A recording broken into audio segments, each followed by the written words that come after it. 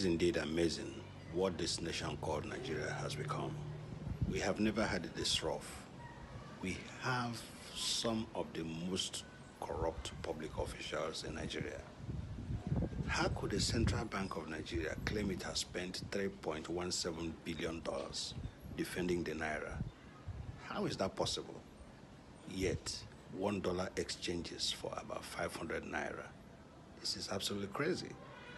We have 4 refineries that are non-functional, yet over 20 billion is said to be invested and spent in operational cost. What operation? Yet we have to import petroleum products from Niger Republic. We have to fund infrastructure projects in Niger Republic.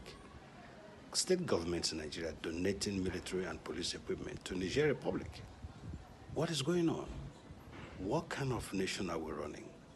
It has never been this bad for our nation. People are suffering, dying, yet public officials are dissipating resources to do frivolous things and for other nations.